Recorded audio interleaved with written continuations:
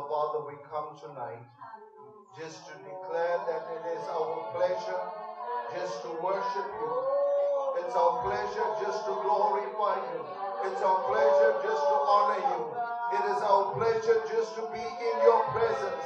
In the presence of the Lord there is fullness of joy, and the joy of the Lord is a strength unto God's people. We worship and we bless you. We worship and we bless you. We worship and we bless you. Oh, be thou glorified, O Lord, in all the earth. Be thou glorified in all the earth. We just magnify you, Lord. We thank you, God. We thank you, God. We thank you for your presence that is in this place. We thank you, God, for your anointing that is able to break every yoke of bondage. That we declare that you have come to set the captives free. You have come, O God, that we may have life and have it more abundantly. You have come, O God, that we would have the Zoe life, this life of God. So we declare over every life, over every person that is joining us in this house and online, in the name of Jesus, may the life of God, may the power of God, may the breath of God breathe on them, Lord Jesus. Just another breath, anointing for a new season, an anointing, of God, and a refreshing in the mighty name of Jesus. So we declare today, that this is the day that you have made. We will rejoice and we will be glad in it. We thank you that you said you sent forth your word and you healed all of our sicknesses, healed all of our diseases. And so we know that everything that has a name has to bow to the name of Jesus. We declare divine healing. We declare divine prosperity. We declare divine provisions. We declare divine assignments are being unleashed in this season. Just move by your Spirit. Move by your Spirit, Lord. We ask this in the mighty name of Jesus. And everybody said amen and amen, amen, amen. Thanks to the worship team. Amen. God bless you. God bless you. Amen. You may be seated. Bless the Lord. Bless the Lord. It's good to be home. Amen. I'm glad to be home. Amen. If you have your Bibles with you, would you turn with me to the book of Philippians, chapter 2.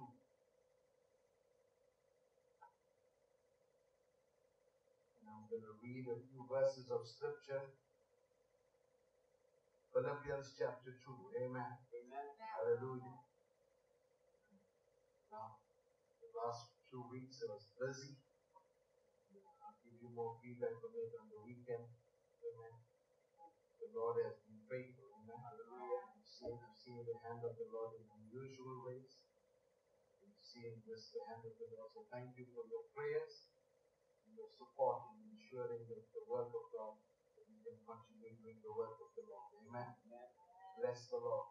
So in Philippians chapter 2, verses 12, it says, "Therefore, my dear friends, as you have always obeyed, not only in my presence, but much more in my absence, continue to work out your salvation with fear and trembling.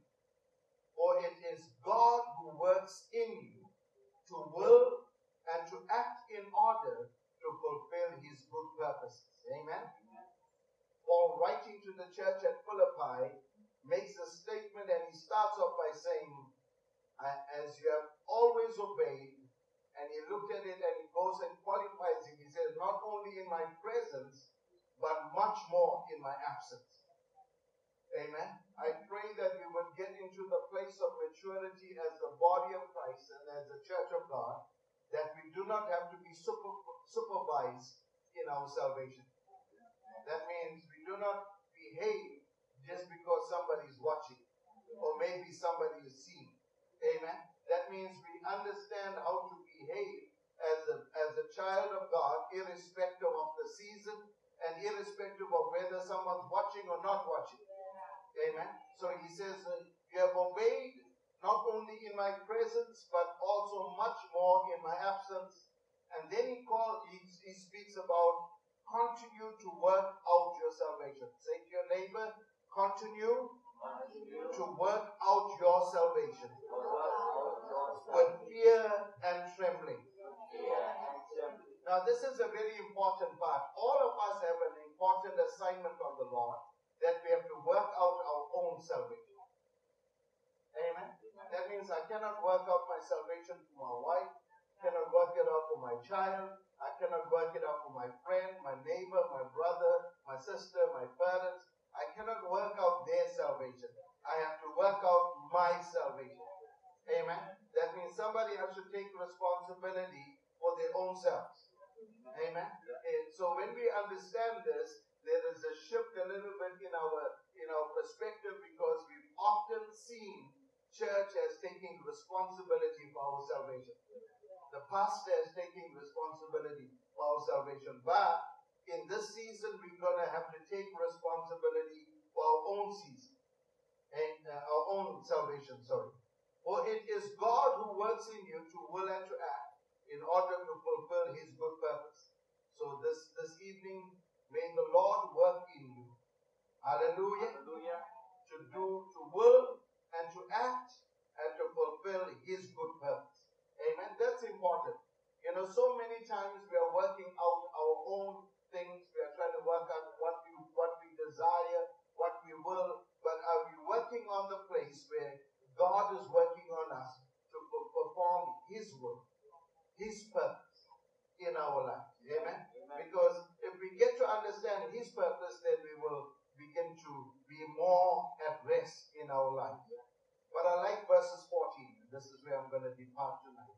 It says, do everything without grumbling or arguing, so that you may become blameless and pure, children of God, without fault in a warped and in a crooked generation. Then you will shine amongst them like stars in the sky, as you hold firmly to the word of life. Look at it. How would you shine? When you hold firmly to the word of God. How are you going to overcome the world? When you hold firmly to the word of God. Then I will be able to boast on that day of Christ, that I did not run or labor in vain.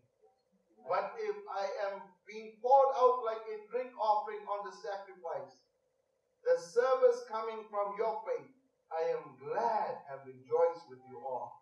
So you too will be glad and rejoice with me. Amen. Today I want to speak about no complaining. Amen. Now I remove all excuses. Amen. And I got a scripture for you. Philippians 2:14. Do everything without grumbling and without arguing.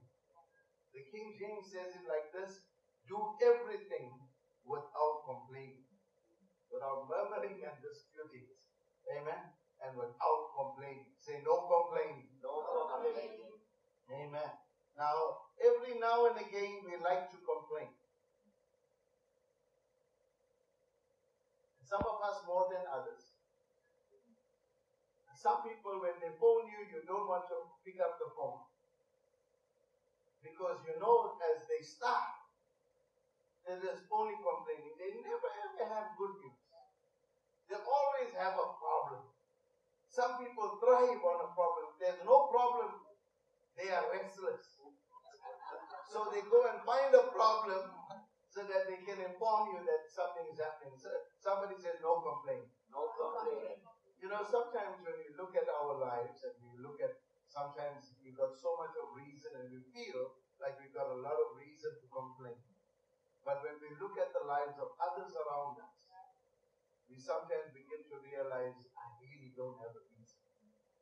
Or what I thought was my reason, or a valid reason to be complaining, is not so valid when I look at how worse off somebody else is to me.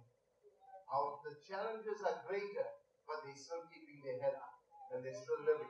Now I want you to understand, as a child of God, we should do everything without complaining. We should do the will of the Lord, not because it is comfortable for us. We should live in the will of the Lord, not because it is easy for us. We should live in the will of the Lord, not when everything is going well for us.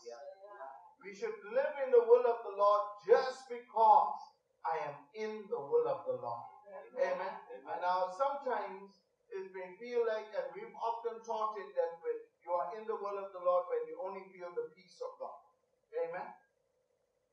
How many of you know there were several occasions Jesus is with his disciples, and his disciples are in the will of the Lord? Remember the one occasion they are crossing the Sea of Galilee, and in the middle of the Sea of Galilee a storm arose. In the middle of the transition, remember Jesus said to them, we have to go on to the other side. Right? The instruction was, we're going on the other side. That means if I interpret it according to the word, it is they are in the will of the Lord as they transition from one side to the other side. What happens in the middle doesn't now change the will of the Lord. Amen. Because sometimes we are in the will of the Lord, and yet there are troubles on every side. There are shakings on every side, but you are in the will of the Lord. And it is possible that we can respond like the disciples when they responded to Jesus and they said, don't you care that we perish? They forgot for a moment what he said. We got to cross on to the other side. He didn't say, I'm got to cross on to the other side.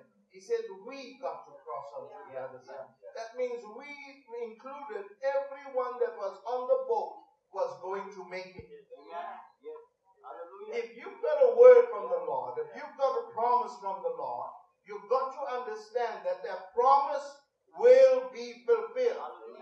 No matter what takes place, whatever the interruption, whatever the circumstance that arises, doesn't change the destination, doesn't change the purpose, doesn't change the will of the Lord. We sometimes change the will of the Lord because we are in uncomfortable or uncharted territory. But the Lord says, you are in my will. Amen. So I want you to understand this, because he comes and he says, do everything without grumbling or without arguing. But sometimes it feels like we've got every reason to grumble. What do you do when you've been faithful? What do you do when you've been obedient? What do you do when you've followed every assignment of the Lord, and yet things sometimes get out of your control? You still stay. You still be obedient. You still keep walking. You still keep doing. You still keep fulfilling everything that God told you to do. You don't stop because somebody said to you something is not right. You don't stop because somebody said to you it is not good, or something else has happened in your life. You've got to keep on going as long as God says to you, and you keep on going. Amen? So this is important. Now I want to use, for example, today, the children of Israel in the midst of the wilderness. As they're transitioning to the wilderness, we see a parallel between the children of Israel and the people today, the church of God today. Remember, Jesus is in the boat. The disciples are in the boat. The disciples come to him. He's sleeping. Now, sometimes all of us don't have the same kind of sleeping habits. If you're like Annie wakes up at every sound. If you're like me, I'm out. I wake up if there's a need. It has to really be like an earthquake. If I'm sound asleep, I'm sound asleep. And that is a powerful thing to have. So the challenge that we find is that they are in the boat. Jesus is asleep. They come and say to him, don't you care that we perish? Jesus doesn't respond to them. He doesn't say whether he cares or he doesn't care. He gets up. This is the volume of the mic and the phone.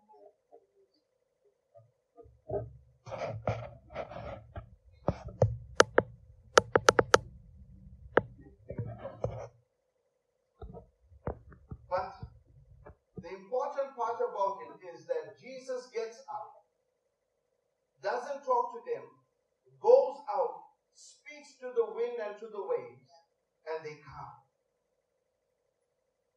Then they say, what manner of man is this? Now they've been following him for a long time. But they're still surprised that now even the climate, even weather, the elements respond. And so he says, what manner of man is this that the winds and the waves obey you? But I want you to understand, you cannot release peace until peace is inside of you. You got to know in the very nature of Jesus Christ, he is the Prince of Peace. So when he wakes up and he speaks to the winds that are raging and the storm that is raging and the seas that are boisterous, and he says, be peace. He's able to release peace because he is the Prince of Peace. Hallelujah. Now, if you're going to change the circumstances and the climate and the situations around you, you've got to be able to release what is on the inside of you.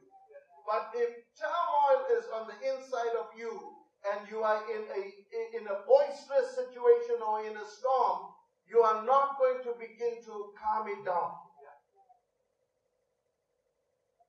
But you've got to allow Christ to be formed in you so that the peace that is in him now becomes evident in your life, so that whatever is going on around you is not affecting you. Amen? Now this is the important part. How can Jesus sleep in the midst of the storm? Is because he has the peace of God. To know that although the storm is raging, the storm doesn't determine how he's going to live. You've got to make a choice today not to let the circumstances around you to determine how you're going to live. Because you're going to face circumstances that you have no control over, but you're going to have to determine that it's not going to control you. Amen? Now the children of Israel, they've lived in Egypt for over 400 years. All they know is Egypt. They lived in Egypt, for 400 years. All they know is Egypt. And now there is a promise that is coming through Moses, who is a man of God, that is bringing a promise to them that says that God has a land that he has purpose for you. A promised land. Canaan land. And the children of Israel did not, although they were wanting better, they didn't want to leave what they knew. If you're going to try and move people from what they know, as long as they are not convinced of where you are taking them to, they will continuously fight you all the way in the journey. Have you ever realized that you cannot help somebody who doesn't want to help themselves? No matter how much better you can tell them what their future is going to be, what God is going to do through their life, but up until they get it in their spirit that where I am is not good enough, it doesn't make a difference. So I want you to get into your spirit. The reason sometimes we complain in the journey is because we have never resolved that it is time for me to change. It's time for me to move. It's time for me. Sometimes it is because although you want better, and although you can see better for yourself, you have not made the shift to saying the better is for me. Amen. And this is important, whether it is a student that is at school, whether it's a student at university, whether it's a couple that is building their home, or even if you are older in your life, wherever you are in your journey of life, until you begin to grab a hold of the word and say, this is my promise. This is the word of God for me. That God has said to me, I am the head and not the tail. I'm above only and not beneath. And God has got greater for me. I'm not going to make the shift. And then if you force the person to make the shift, they will keep on complaining. They're going to say, you've made me do this. Every time something goes wrong, they're going to say, you told me to do this. Every time something doesn't work out the way that they say, you told me to do this. I was better off. Remember, this is familiar when we talk about the children of Israel. This is familiar. There were almost 14 different occasions where the children of Israel complained between leaving Egypt and coming to the river Jordan, never entering the promise, but coming to the brink of the river Jordan. It is in a 40-year span, there's been 14 different occasions where they complained. The first complaint was in Exodus chapter 5, verse 1 to 22. I'm not going to read all the verses. But the people complained to Moses because of him and because of his talk about the promised land. And they say, because you are talking about the promised land, now Pharaoh is making things worse for us. Amen. Now this is also a challenge in our lives. That means when the enemy creates pressure in our homes, in our work, in our schools, to discourage us in the beginning of our Christian walk, this is how the children of Israel were. They were in the beginning phases of a move out of Egypt. And yet they came to Moses and they complained and they said, we were okay till you brought talk. How many times have some people, they starting their Christian walk, or they just beginning to build their faith again, and all of a sudden things start to get a little bit uncomfortable. Amen? You are making a step for God, you are making a change in your life for God, and everything that you're doing the right things, but it seems like everything else around you is getting agitated. Now this is the enemy trying to keep you where you are. You've got to recognize what it is. It was the enemy trying to bring discouragement to them. Sometimes you look at it, sometimes all of a sudden when you make a decision for God, all of a sudden everything else in other parts of your life doesn't work out. Whether at work, whether with friends, whether with family, people will say, oh, now you think you're better than us. Now people will come back and they say, oh, now you're too holy, and everything to distract you from continuing the move. Remember, they didn't leave Egypt and they already started complaining.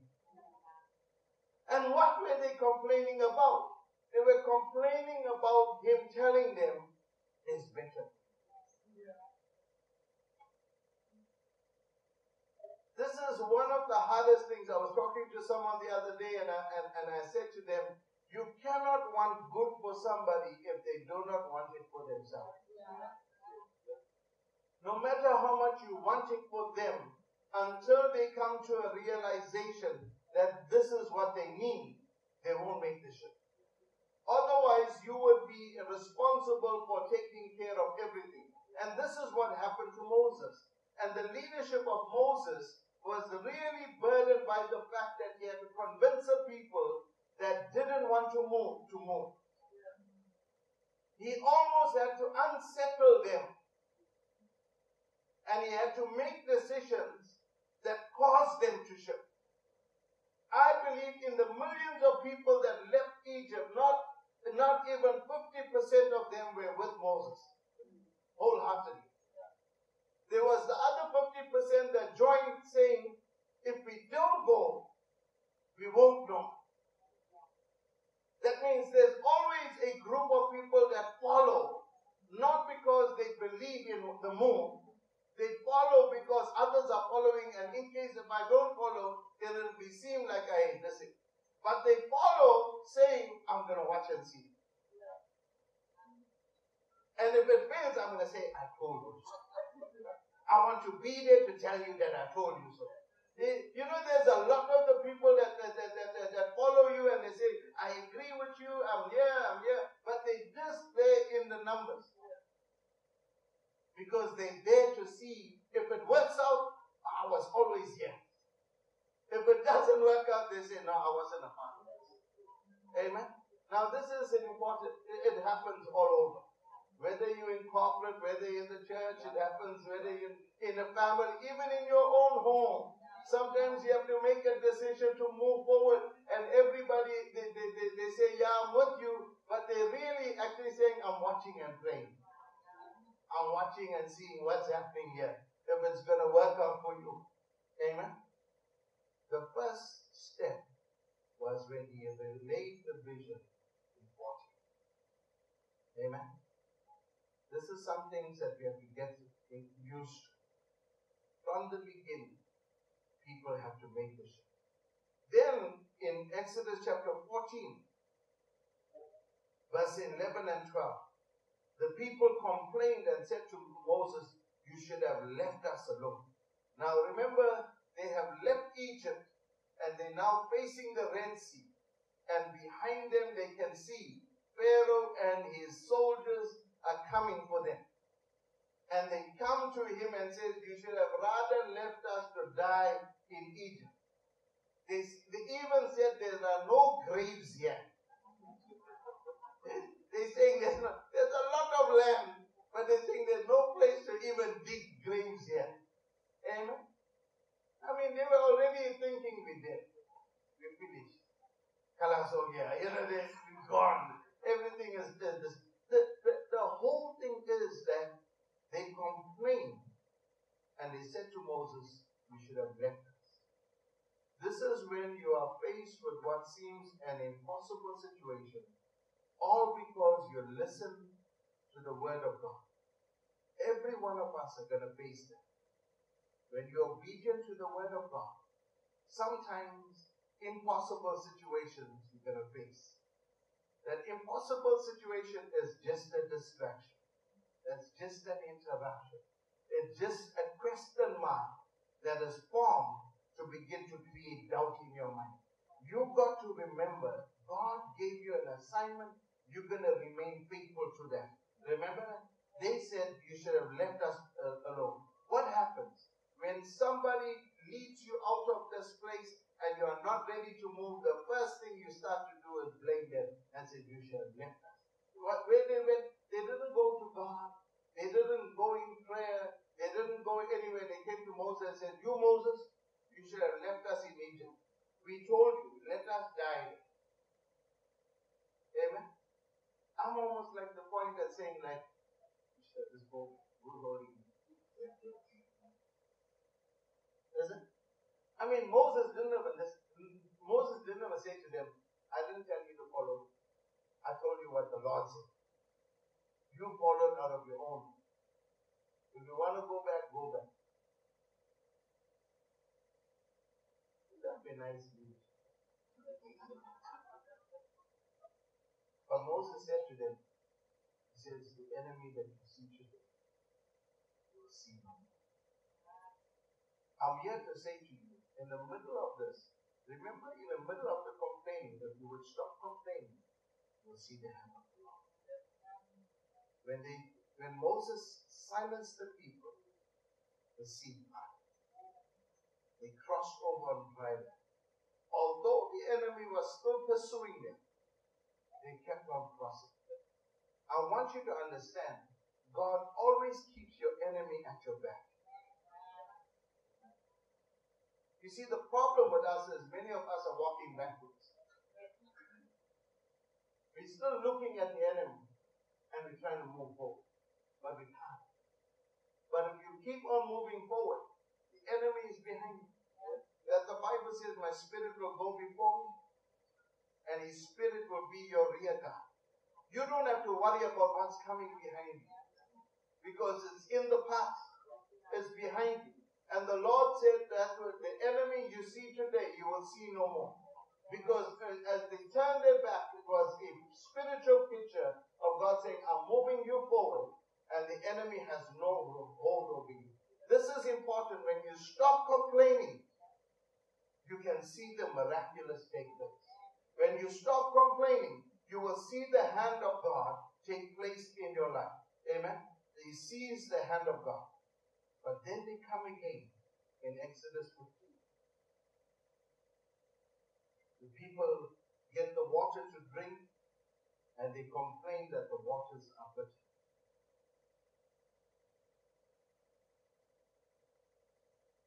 In the journey of life, you're going to be faced with many things.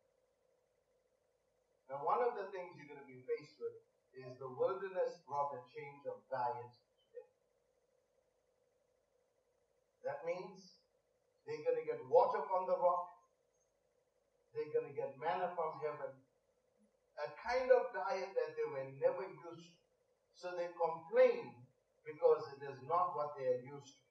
Now, for everyone that finds themselves to be diagnosed as being diabetic, the first hardest thing for you is leaving all the sugary stuff.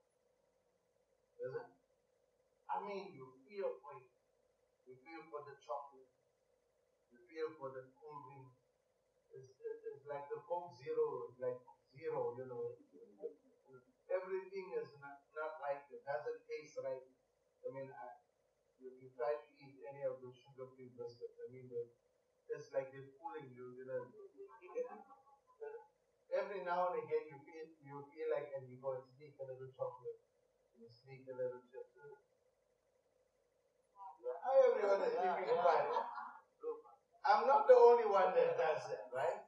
But the reality is that when you're not supposed to do it, that's the thing that you want to do. And the hardest thing is to change your diet. I mean, whenever they keep on trying to be on top of me and say, don't do this, don't do this, don't eat this, don't eat that, that's the time I feel like, now I want to eat this. I want to eat this thing, I want to enjoy it. And it's not because you feel like it's like sometimes you're feeling like you shouldn't tell me I shouldn't do it. But in the same thing, when the children of Israel, they came to the river, they wanted water to drink, the waters were bitter, they complained.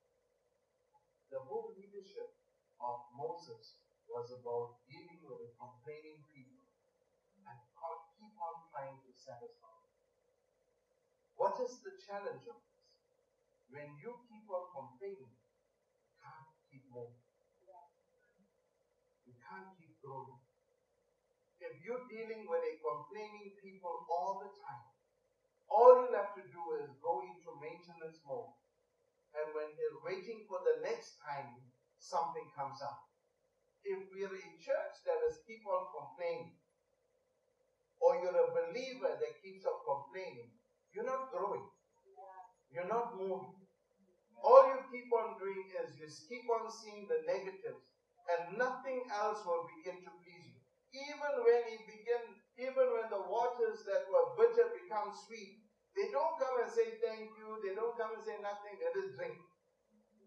Have you known people like that?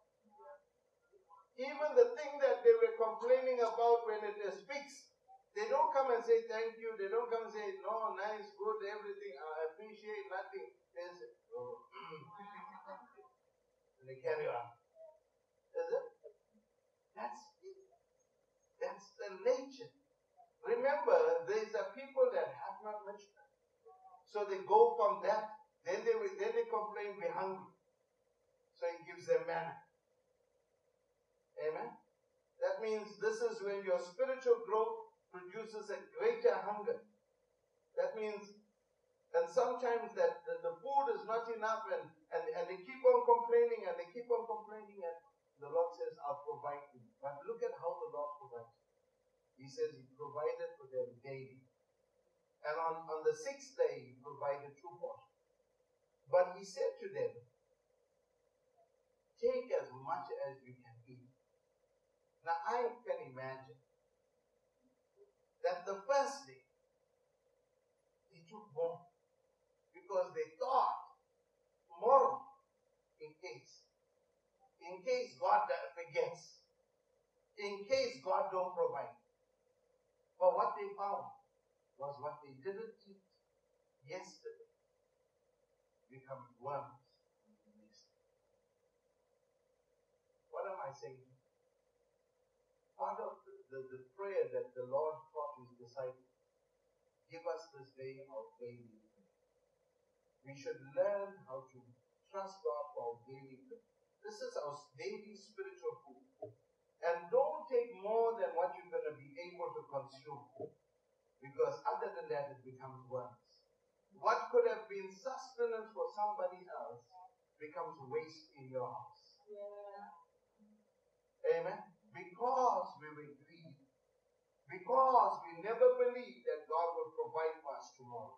And I'm here to say to you, God will provide for you every day. God will bless you with your daily bread. Amen. Whether it be physical, whether it be material, whether it be in the natural, but also your spiritual food. Every day you should be nourished by the Lord. Every day you should be learning something new.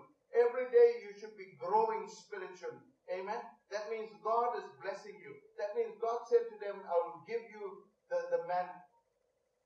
And then they even complained about the manna eventually, and God gave them meat. In Exodus 17, they complained again about water. At this time, they were not near a water source, so the Lord called water to come out of a rock. Amen. So God was keep on sustaining them. Amen. He kept on watching over them. But then they came in Exodus chapter 32, verse 28. Where the people started complaining and they said, Moses is in the mountain. We do not know what to worship. Create us something to worship.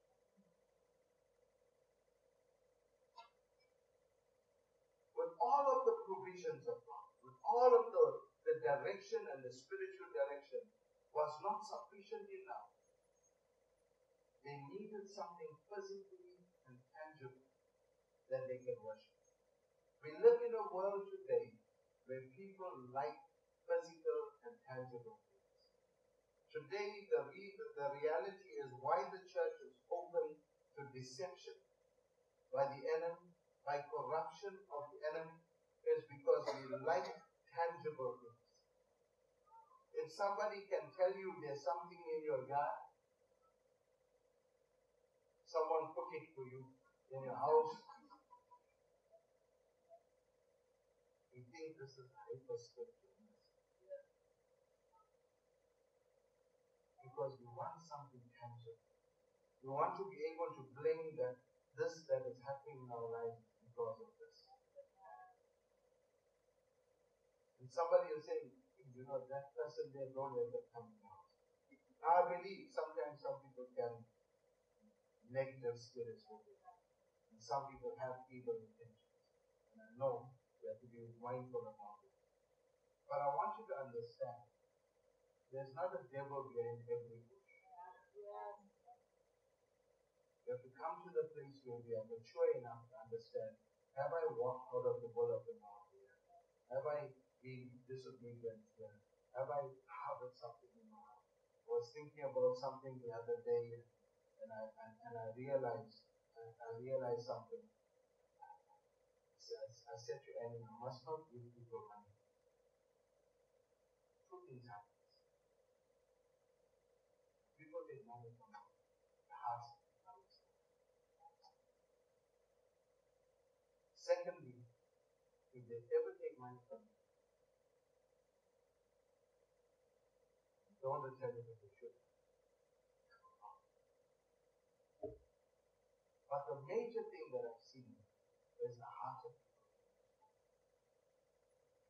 And I've done this on several occasions, whether it be ministry, traveling, and I found that when I do something for someone, and if the heart was never really connected to me, something happened. And all of a sudden I'm listening to it. that's why I said to people, please, leave me alone. I know that there are certain things. Now, why do I say this? Because I understand there's a spiritual technology that means you cannot say you are with me if you're not true.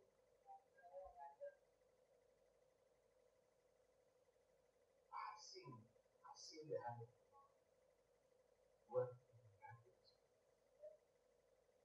Seen how he was able to walk into a room and see the hand of God change things. I've seen how God reveals the secrets of His heart. Just if I could know that, then I know that there are certain things that if you say you're with me and you're not with me, the Lord will expose.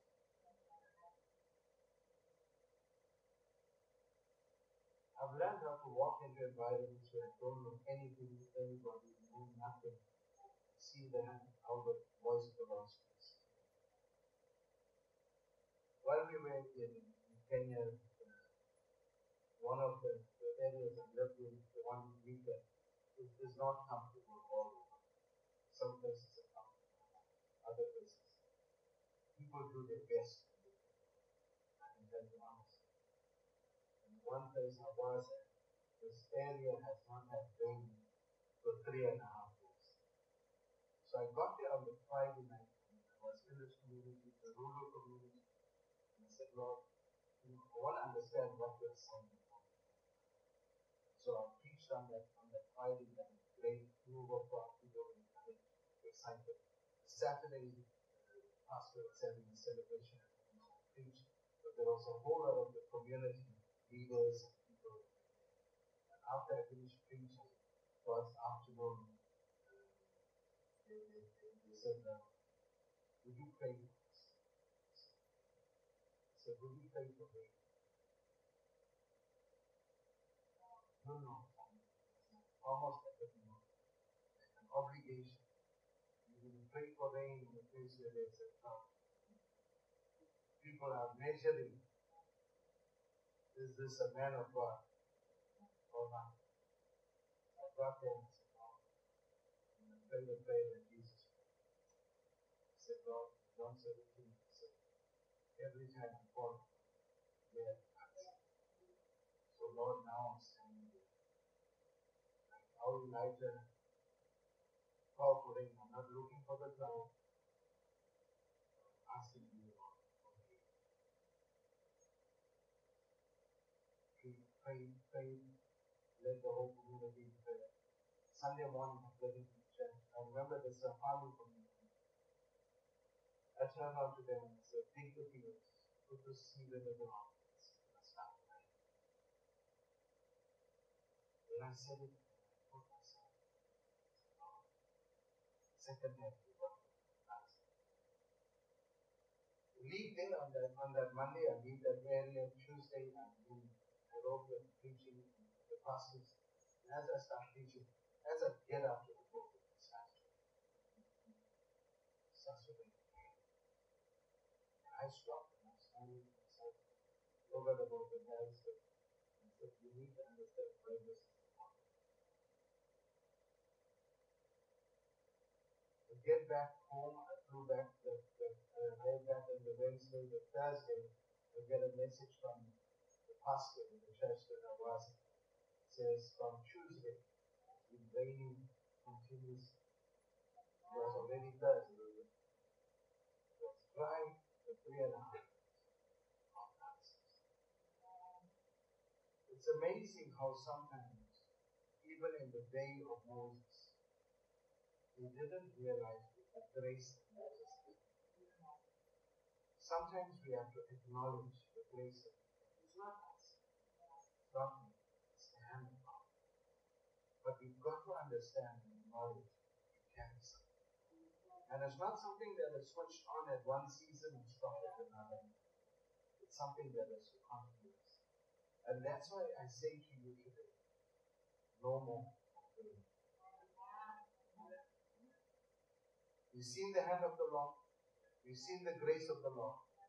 And I come like almost like how Job came and says, can I only expect good from you? If I go through bad times, doesn't mean that God won't exist. Or God has forsaken me. I must understand. With every season, God is with every season of your life, God will be consistent. His anointing doesn't shift because circumstances shift. Come, let's bow. Father, we love you. We honor you, we glorify you. We give you praise and glory and honor, for you are a faithful God. And nothing will separate us from the love. And so today we declare the hand of the Lord over your people, that we find ourselves, oh God, like Paul, in whatsoever state we find ourselves, we purpose to be content. We pray today that we will not be a grumbling people, a murmuring people, but we will be a grateful people. We will not be a complaining people, but we will be a grateful people. Thank you that all that we have need of, your hand has provided. Great is your faithfulness. So today, may our conversations shift. May our thinking shift. May we experience all of the fullness that you have for us. We bless your people today in the mighty name of Jesus. We declare, oh God, that you are shifting and maturing us so that we can walk into all that you have in store for us. Thank you for the miracles. Thank you for the many times you showed up.